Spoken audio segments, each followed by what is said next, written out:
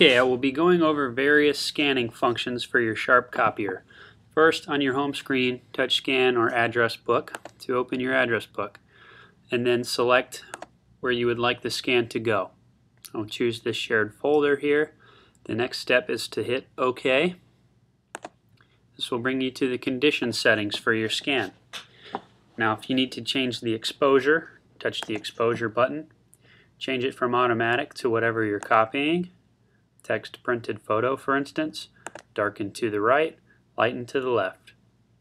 Touching OK brings you back out to the menu to make further selections. To change the resolution, touch Resolution. Make sure that the type of address is selected here. If you're scanning to a network folder, you need to make sure you change that to network folder before you change your resolution. 200 is the default. That's fine for most text documents, but you can increase it here as you wish.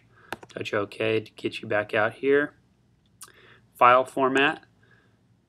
You can touch this to change the file format from PDF to TIFF, JPEG, encrypted PDF. We want to make sure, obviously, that we select the network folder if that's where we're scanning. Check this if you'd like it to be encrypted. You can raise the compression here to make your file a bit smaller. And then if you check this specified pages per file, you can load up 20 pages in the feeder, for instance, and it will create 1 page per file. So you'll get 20 different files. If you don't check that, it will create a PDF for as many pages as you scan in. Touch OK. Color mode here, that's if we wanted to change it. It's on automatic. We can change that to black and white by going to Mono 2. Again, need to be sure which type we're scanning to here. Original, if you want to scan something two-sided, that's under original, because my original is two-sided, so we want to choose the two-sided booklet. This tablet would be top to bottom, not right to left, as booklet would be. You can also force it to scan in whichever size you choose, or it will automatically go by what's sitting in the document feeder.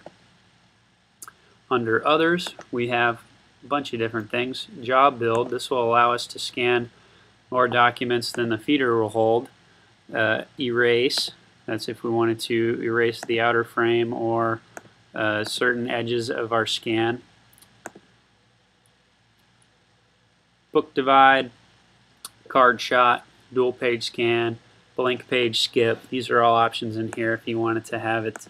If you scanned 10 pages that some of which were two-sided and the others weren't, you can have it delete the blank pages from your file.